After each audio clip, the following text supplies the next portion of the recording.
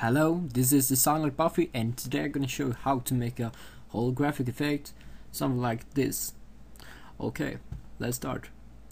Open your Photoshop, and let's say you want to make my friend here, Cohen, to a holographic, like this one. Okay, start to go to File, New, set the width to 2 pixels and the height to 2 pixels. Okay. And zoom in to the max and create a new layer.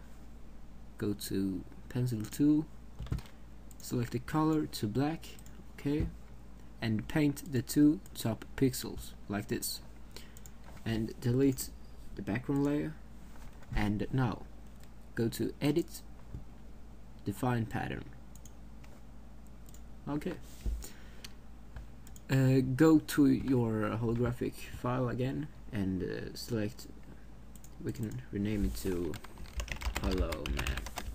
Okay, go to effects, select pattern overlay, and blend mode to overlay pattern, the one we just created. Yeah, okay, now go to duplicate layer. Okay, and effects, color overlay, I made it to red with blend mode overlay. Okay, and go again and duplicate layer. Okay, and go to color overlay and set that one to blue, something like that. Okay. Select Holoman, we can rename that to Holoman Blue, and other one to Holoman Red. Okay, select Holoman Blue and drag him a bit to the side like that. Select Holoman Red and drag that one to the other side, and now select the both and drag it under Holoman 1.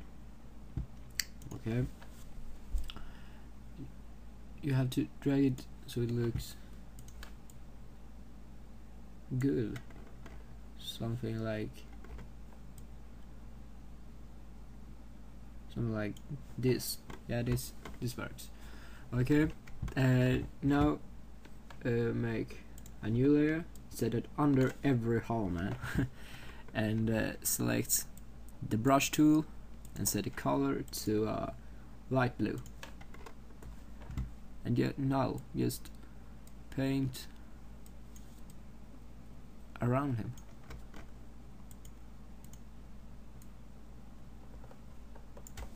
Just like this.